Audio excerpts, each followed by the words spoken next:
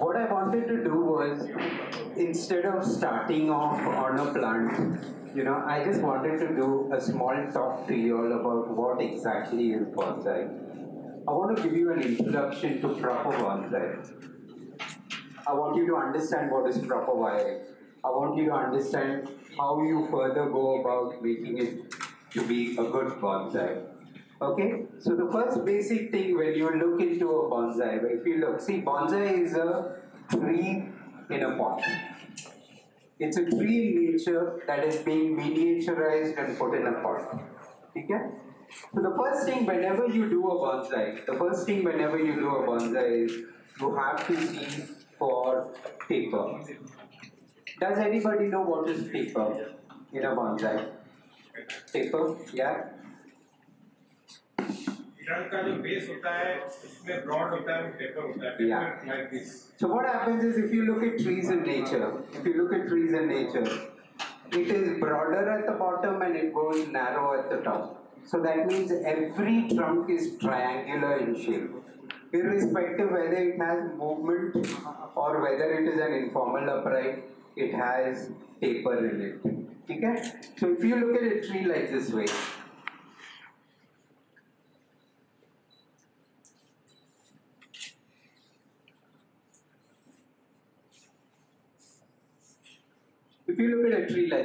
see, it's broader at the bottom and it's thinner as you go up. Okay? So this is a tree which doesn't have movement but is a formal upright. Okay? Similar manner, madam, if you want to talk, please let me know. I'll shut my mouth. So if you look at the other way, look at a tree which has more movement. Okay?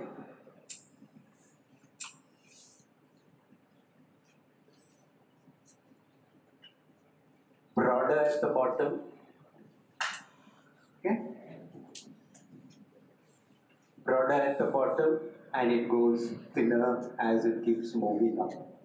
So the first thing when you're doing bonsai, you have to concentrate upon how do you create this in your tree. You understand? And there are techniques to create this in your tree. If you look at bonsai, people creating bonsai internationally, and if you look at it on the internet, you will see lots of chops. The trunk is just chopped like this way, and it is from here that they start making a bonsai, right? You would have seen so many photographs on the internet, or if most of you have gone abroad also and gone to these bonsai nurseries, you will see such kind of things. So whenever you're making a bonsai, try to concentrate on making first your taper, then go on to making your tree, designing your tree. You understand? So if you look at this, and if you want to make this taper portion nice and thick, there are three methods by which you can do that. Okay? The first thing is try to develop as many roots as possible over here. Give this portion as many roots as possible over here. What will happen is lots of nutrients will be flowing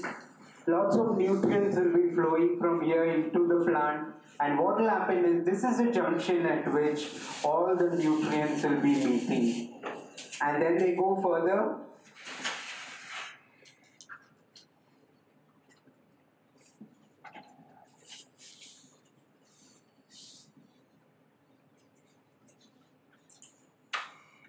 So this is the portion where when the nutrients are flowing from the soil into the plant, when the plant is taking in all the nutrients, what happens is this is a junction where all the nutrients are flowing. Then they go, and then the nutrients start diverting into different directions. Correct? They start diverting into different directions. So when you have lots of roots over here, automatically this portion will keep bulging. So this is one technique which you can use to concentrate on increasing the taper of your tree. Okay? The next method of creating the taper for your tree is, I need to be a little quick, okay, because we have to work on plants also, but I'll try to be as descriptive as possible for you all. So the next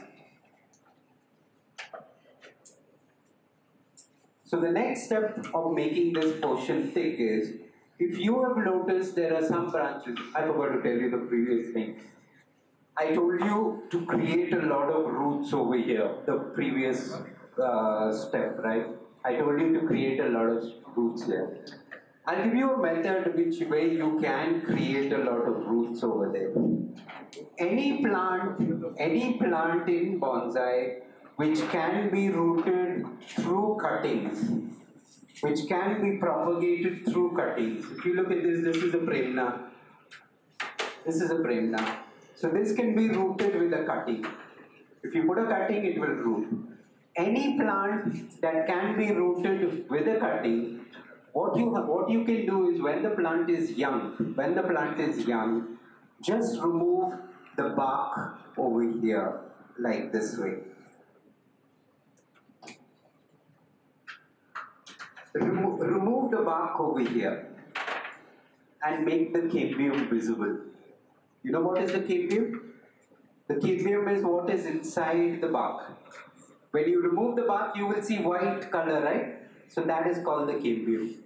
So if you remove that cambium and cover this up, put some rooting hormone over here and cover it up with soil, cover this till here with soil, what will happen is you will get roots like this.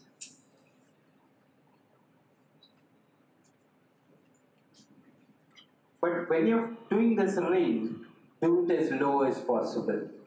You will already have previous roots, right? So just do it above that. And you form a ring like that. You know how you do a layering, right? Similar manner, but don't do it like for a layering, you'll do so much. But this, you have to be a little thinner. So what happens is, you get a good nabari over there on all sides. On all sides it will form. Any plant which can be rooted through a cutting, this method is suitable for that. Okay? Clear about it? So that is how you can create a lot of roots in your plant. So the more the roots you create, the more the taper that will form over there. The second method of creating a taper is, now you would have seen, now suppose this is your plant. You would see there are some varieties where you get a lot of shoots from the bottom. Right? Lots of shoots come from the bottom. Always keep these. What you should do is, now these are called usually sacrifice branches. Okay? They're called sacrifice branches. So what happens is, instead of, they usually when they grow straight. Because sunlight, they go towards sunlight. So all you have to do is, when they're young, you just bend it like that way. Take a wire, make it like a U-pin, and you know the branch which is like that way. You bend it like that way and put the U-pin into the soil. So what happens? This will become like that. So this side one, you put a U-pin and bring it in front. Okay? So this side one, you can take it that side. This side one, you can take it this side. Don't allow it to hit the tree. Don't allow it to hit your tree on top. Okay? Make sure they're always flat. And now, the thicker they grow, just allow this to grow wide. Even it becomes itna lamba, so just allow it to grow wide. The moment they get this thick, all you have to do is just chop it off. Now see how there is an angle at which you're supposed to chop it off. Now, if the tree is like this, the trunk is like this, and the branches are coming like this, you have to cut off the branch like that, like a triangle. If it is from this side, then you have to cut it off like that. If it is from the back, you cut it at this angle. And if it is from this side, you cut it at this angle. So that is why, the reason why you call them sacrifice branches is you're keeping them for a purpose. Once your purpose is met, you are removing them. So these are mainly for creating taper in your bonsai. If you see some photographs on the internet, you will see Some people have kept these branches and then just allowed it to grow wild. You usually don't find these techniques written in bonsai books or on the internet or anywhere. You won't find it. But it comes with observation. When you are doing, dedicatedly when you are doing bonsai, you tend to come up with this. And then you go and share it with other people and teach them how to do it. So that is another method. Sacrifice branches is another method through which you can create taper to your tree. Clear? And the third method, which is the most scaring method for everybody, is chopping your tree. Most of you are scared about chopping, right? Yes. Yeah. See, bonsai you have to chop. If you don't chop in bonsai, you won't be able to make a beautiful bonsai. Remember, you're not harming the tree. You're making it look more beautiful, which is going to be admired by thousands and thousands of people. So never ever feel that you are ruining the tree or you are hurting the tree. You are not hurting the tree. You are actually making it much better, and you are going to display it and make it admirable to so many people.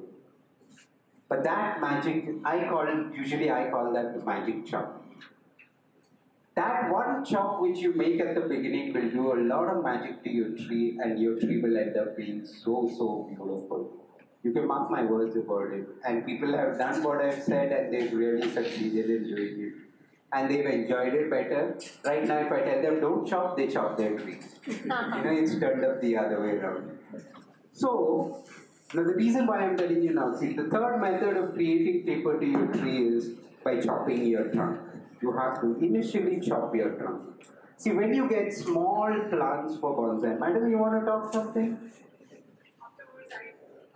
Yes. I have to remind them.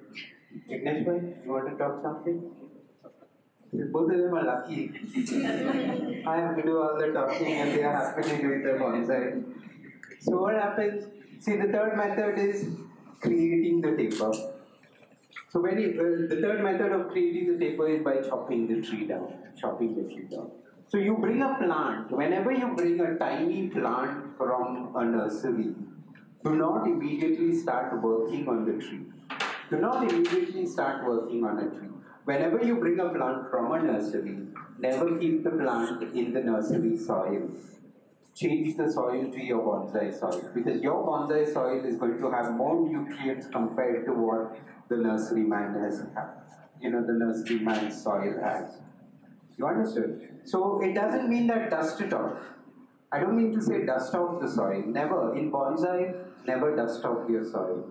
That means don't remove the complete soil.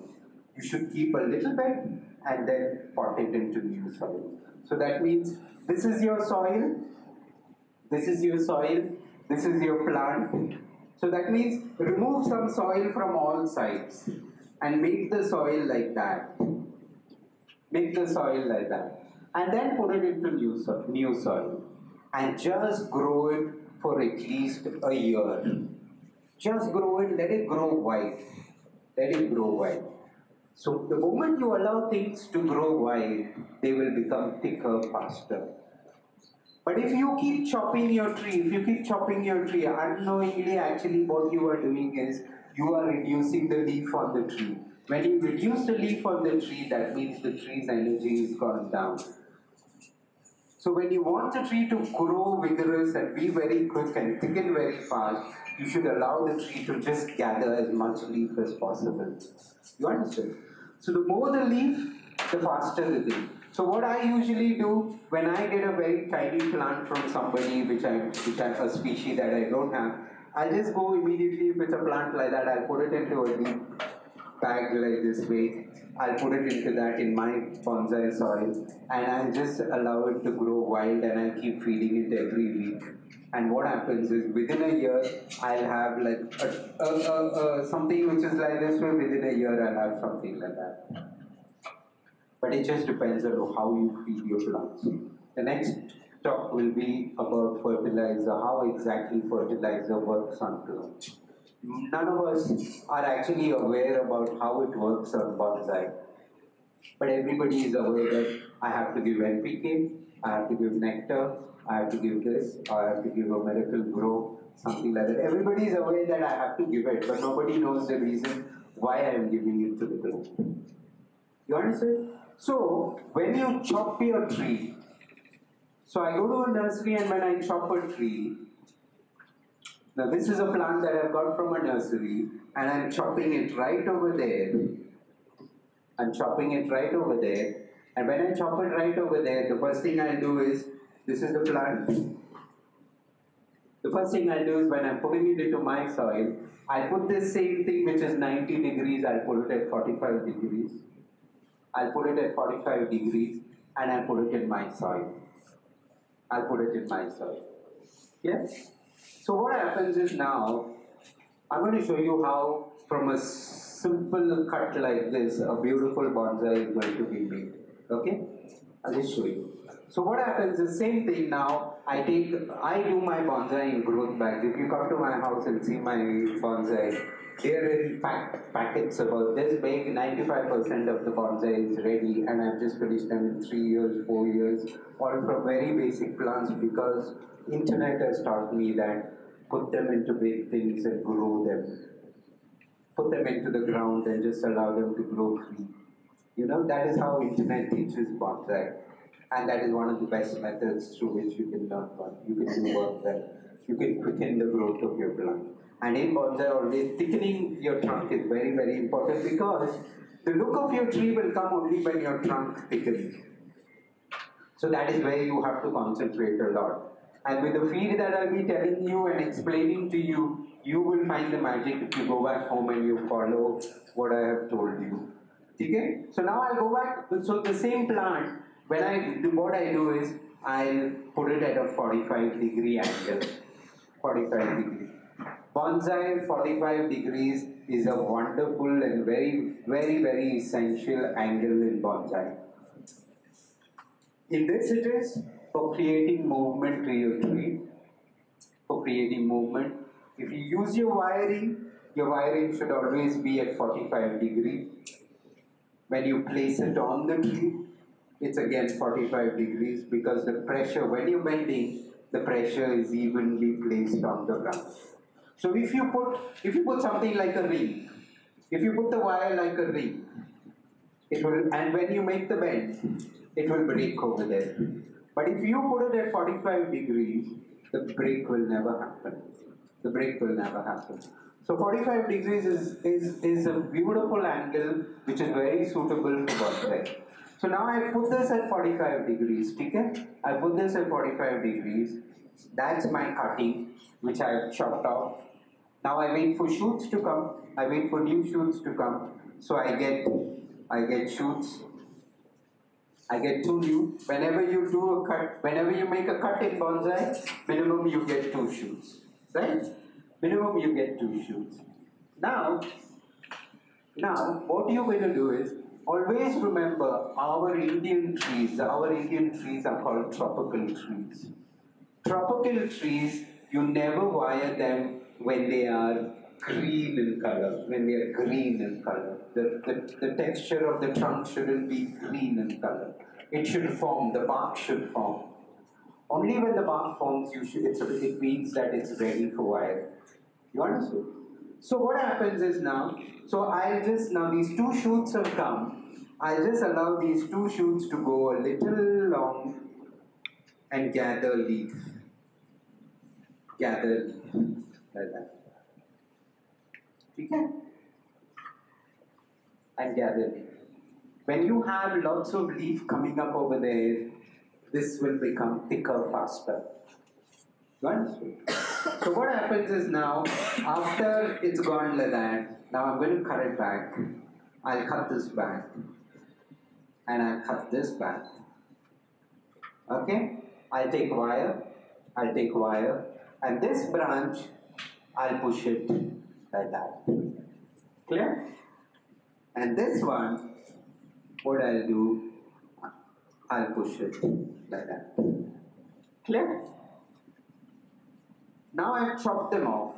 I've chopped them off. This I don't have to chop anymore.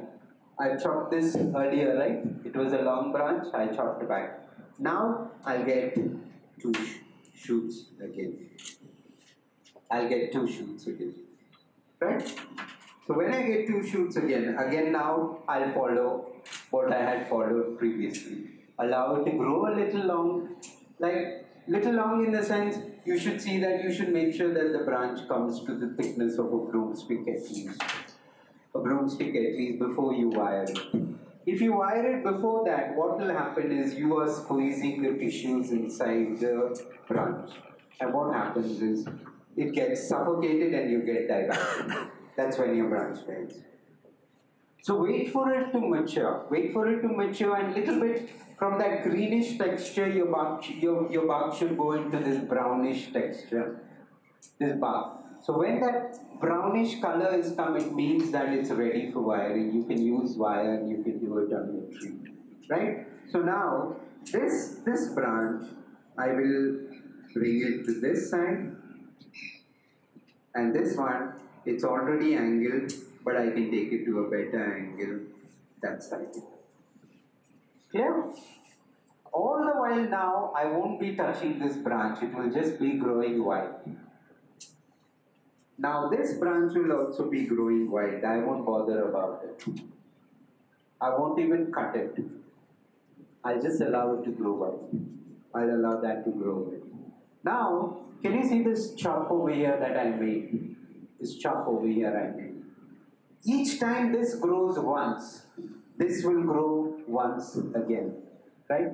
So you have created a proportion between this and this. So always you're going to have taper over here. This portion is always going to be broad over there. So this is the third technique of why you make a chop. And in bonsai, when you are in bonsai, always go for informal kind of trees with lots of movement and lots of branches rather than a formal tree or a broom style tree, because that is for beginners. But I would say like informal trees are much more interesting. With lots of movement in your trunk and lots of branches in your tree, the tree will look more magnificent and more appealing to people. Okay? So what happens is now I'm going to concentrate on this one. I've chopped it down. Okay? I've chopped it down. Again, now I'll get two shoots. Right? Again, I'll get two shoots. So I'm just following, I'm just, like a recycle of what I'm doing. Like a recycle. Now this, again, I'll allow these to grow long, and then I'll cut it back. In bonsai, always grow, come back. Grow, come back. Grow, come back. Grow, come back. And then don't grow. And your bonsai is ready. You understand? The reason why you grow them and come back is for them to mature. The branches, every branch should mature. Only if you allow them to grow, the maturity will happen. If you don't allow them to grow, now there is a branch like this way, and there are so much of leaf over here. There's so much of leaf over here. What happens is now, when there is so much of leaf, there is so much of food production on that branch. Clear? So when you are cutting off this, that means you have reduced the food production over there. That is the logic behind how a branch grows faster and thicker.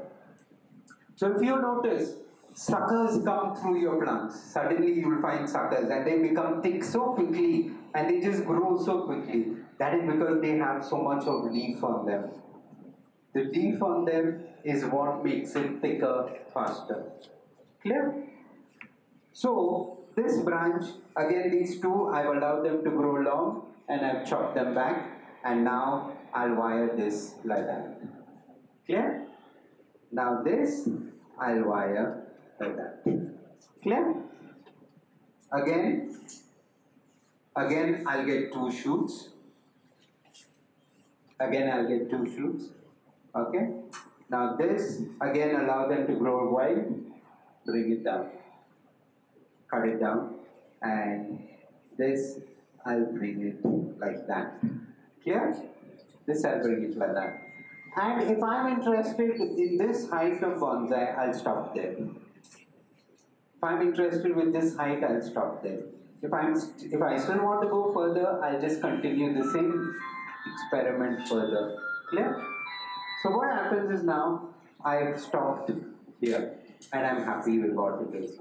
So now what happens is in bonsai, while you are going up and up and up and up, it's going to take you at least a year by the time you reach over there. So what happens is meantime, this new branch will start fusing into this. This will start fusing into this. So what happens, you will get a bond, you will have a trunk that is like that.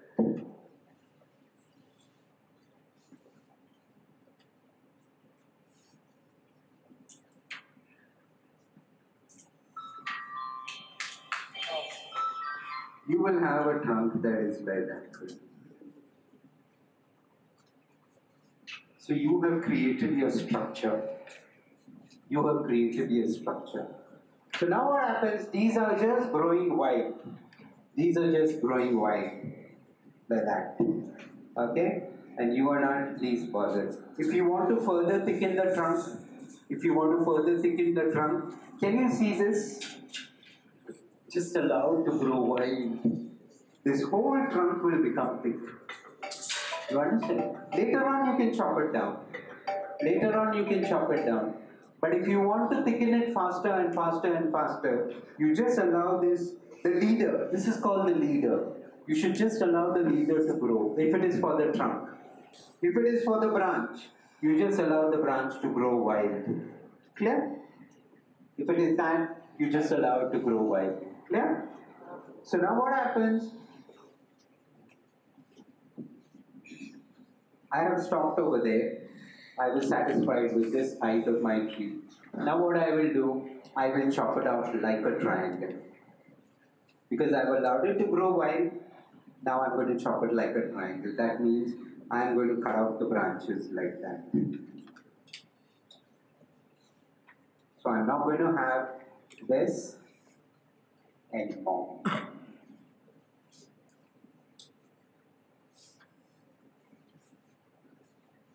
Yeah? Why have I chopped out like that way? Can anybody tell me? Why have I chopped it out like that? Can anybody tell me? Triangular shape. The triangular shape you can always make it, you don't have to chop it so deep. But the reason why I chopped it so deep is now I have defined my primary branches. Now I have to start concentrating on my secondary branches.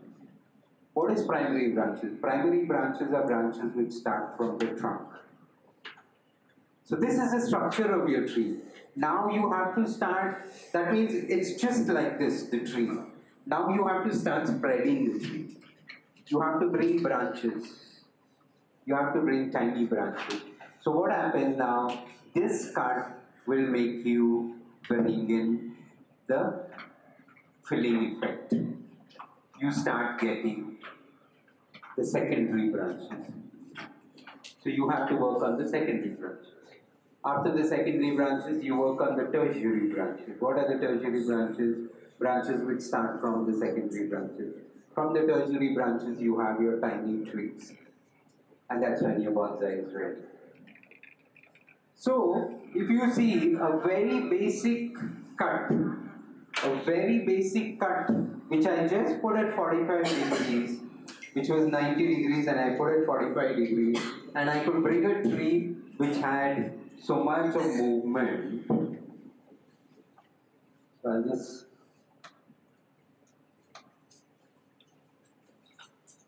just draw the structure of the tree so that you'll be able to see.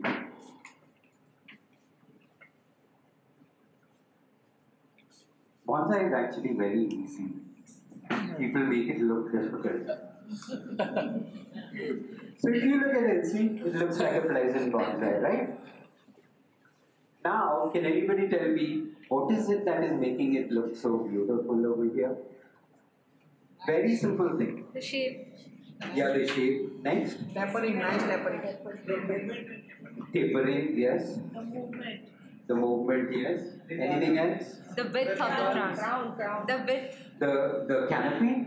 The canopy? The cluster of Okay. leaves. The cluster of leaves. Yeah, the branching, the pads. Good. I'll tell you what is the thing